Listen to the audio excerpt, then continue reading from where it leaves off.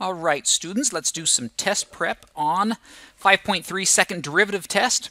So this first one, what I'm going to try and point out on most of the problems that I work through when I'm looking at all this stuff, there's a lot of information to take into some of these problems. So I focus in on the most important part, and that is this right there. We're looking for the point of inflection. So if I focus in on finding that, and I don't even worry about g of x, it's just, to me, it's just a bunch of blah, blah, blah for now, because I need to focus what I'm looking for. A point of inflection is going to happen when the second derivative changes signs. Now typically that's when it equals 0, but really I'm looking for when does the second derivative change signs. So let's then, now that I put that down, now I know what to do with this problem. So I find the first derivative first, and that's going to be, let's rewrite this so I can help myself here. X squared minus 8x to the negative 1. So that's just the regular function rewritten. So the derivative then is 2x plus 8x to the negative 2, because I subtract 1. And then the second derivative then would be 2 minus 16x to the negative 3.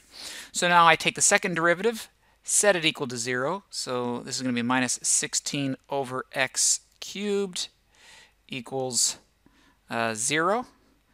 Solve it, and really I could probably stop here, but I'll keep going a little bit. Let's go 2 equals 16 over x cubed. Let's see, I'll multiply by x cubed. I could just kind of cross multiply here. Multiply both sides by x cubed. At the same time, whoops, that's a cubed. And then at the same time, divide both sides by 2.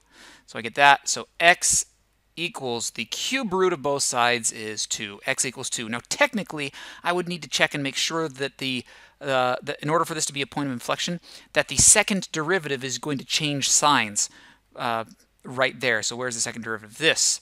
That the second derivative changes sign. So I would need to plug in a point before 2 and after 2. But if you look at your options, x equals 2 is the only option. I don't have an option here of none of the above. So since that's the case, I know that's going to be the point of inflection. Number 2, we're looking at the domain of the function f. Okay, so they're just telling us we only care about x values greater than 0. And they give us the first derivative. To me, this is all just a bunch of blah, blah, blah. I need to get down to what they're really asking for. Concave down. We're asking for when is it concave down. A function f is concave down if the second derivative is less than 0. That's what I'm looking for. When is the second derivative less than 0? So that's my first approach. Now that I know what I'm looking for, I need to find the second derivative. So here's the first derivative. So the second derivative, I'm going to have to use the product rule, because I have two things going on here, an x times the natural log of x. So the second derivative is going to equal, so the derivative of the first is just 1 times the second one left alone, and I will add the first one left alone and take the derivative of the second one, 1 over x. Derivative of natural log of x is 1 over x. Okay, so now what can I do? Simplify this. So the second derivative equals natural log of x plus 1. X times 1 over x. Okay, so I'll set this second derivative equal to 0 and solve it. So natural log of x equals negative 1. How do I solve these? I am going to go e raised to that. E raised to the negative 1. So then I get x equals e to the negative 1 is 1 over e. This is when it is equal to 0. I want to know when the second derivative is less than 0. So this helps me set up a chart of values. So I'm going to go from 1 over e, and I know that, oh, that was awful. It's okay if it's squiggly. I know that the second derivative at this point, 1 over e, is going to be 0. All right, so now I need to know what's going on before that. So I have to stay between 0 because it says x is greater than 0. So I'm going to plug a number in that's less than 1 over e squared, and I'm going to plug it into the second derivative. Okay, so I'm focusing in on what is the value of the second derivative right there.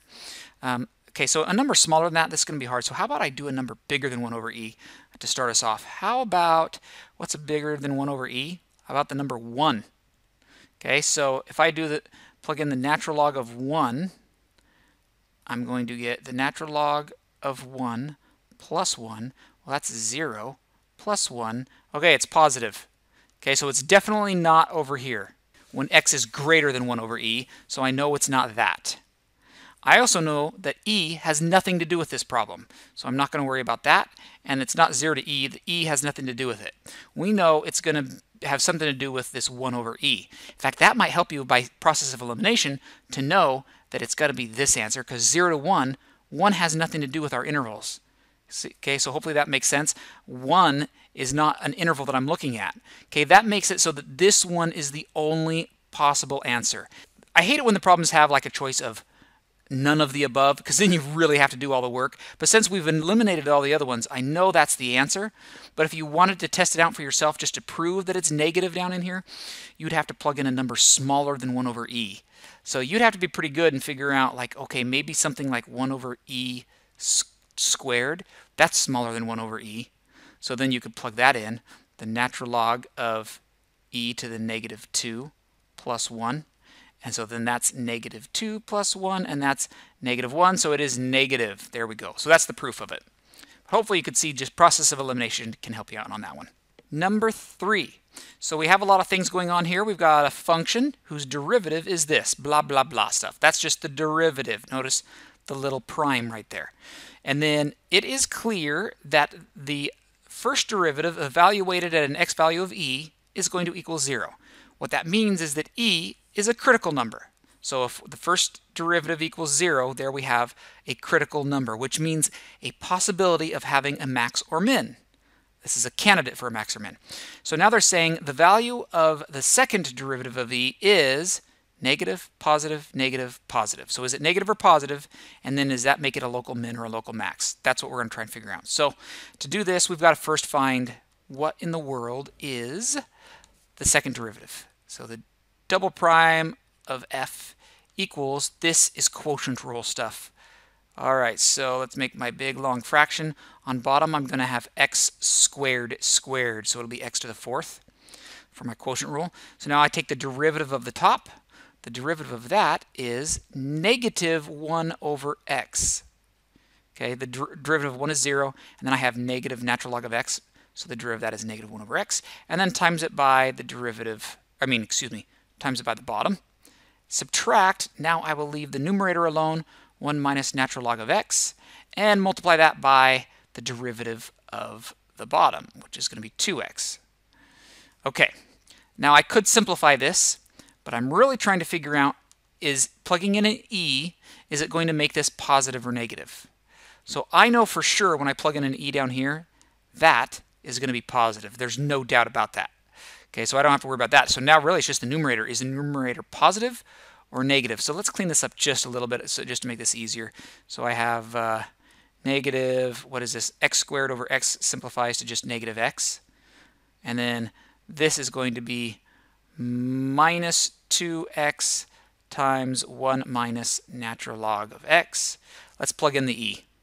So I get minus e minus 2 times e, and then this is 1 minus the natural log of e. What's the natural log of e? Natural log of e is 1. So this is 1 minus 1. 1 minus 1 is 0. So that all cancels. This is just minus that whole thing right there is just a 0. So what am I left with? Negative e. It's negative. Okay. So if the second derivative is negative, because the bottom was positive, if the second derivative is negative, that means it's either got to be a or c. So which one is it? Local min, local max. If you have, think about this, e is a critical value, so we have a horizontal tangent, so it's either a minimum or a maximum. If it is negative, that means it is concave down, so it is opening like that, which forces it to be a maximum. There we go. Number 4, consider the function blah, blah, blah. I don't care about that function yet. What I care about is this. We want to look for the function is decreasing on what intervals? It's decreasing when f prime is less than 0. That's when it's decreasing. So that's what I'm looking for. Finding an interval when this thing is less than 0. So find the derivative. F prime is going to equal 27 minus 3x squared. Now I'm going to set it equal to 0 to figure out when it actually equals 0. Negative 3x squared equals negative 27. X squared equals 9. X equals plus or minus 3. Okay, so there are my critical values. Negative 3, positive 3. So now, and that is perfect because look at all of my possible answers. I got a bunch of things with 3's and negative 3's. Okay, so let's set up a quick little chart here. Negative 3 and 3. So this is the way I like to do this. I know Mr. Brust is a little bit different, but it's the same idea. Let's see how straight I can make that. Oh, not bad.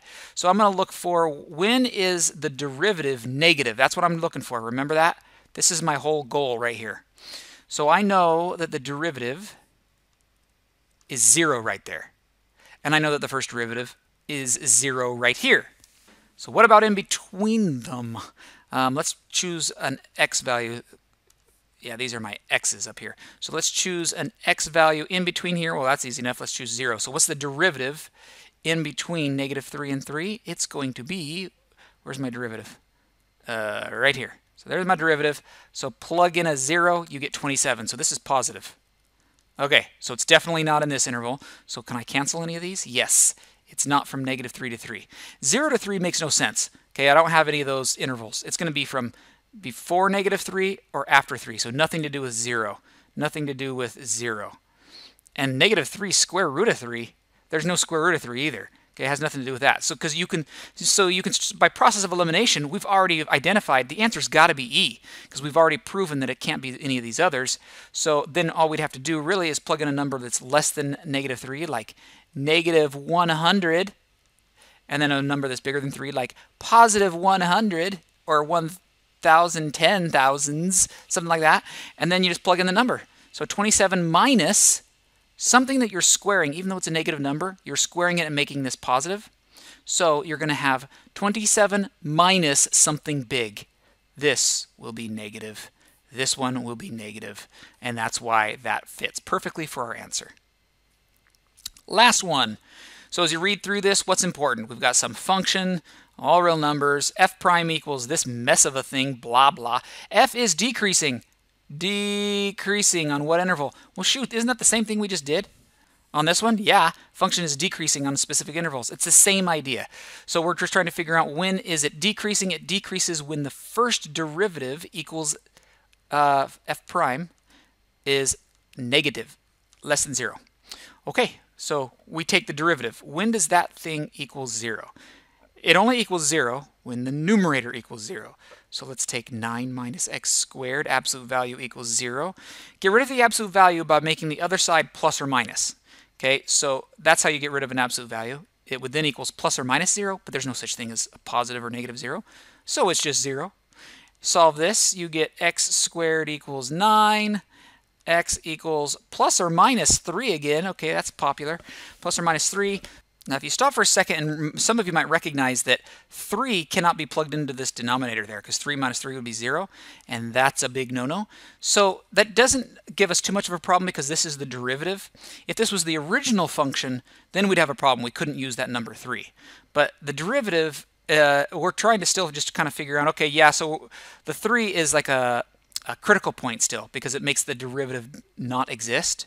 So we're still going to use it to test our intervals because it is a critical value. So I'm going to go from negative 3 to 3. I'm going to make a quick little chart here.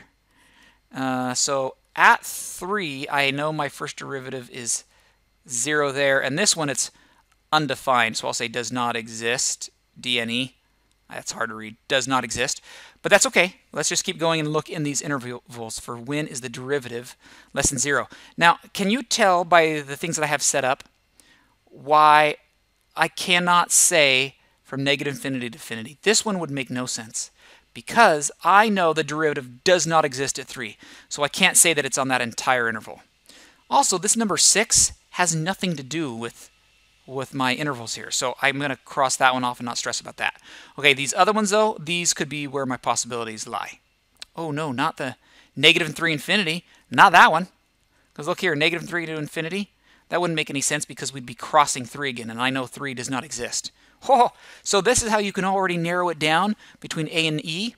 But now let's actually figure out how to do this exactly, and that is plug in numbers to the derivative and see. So let's plug in a number that's really simple, 0.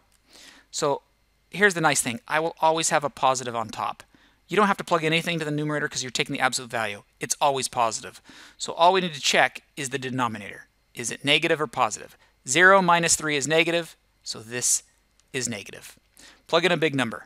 How about 1,000 after this? So if I plug in a really big number, bigger than 3, 1,000 minus 3, that's positive. And over here, let's plug in a negative billion numbers, super big. So negative billion minus 3 is also negative.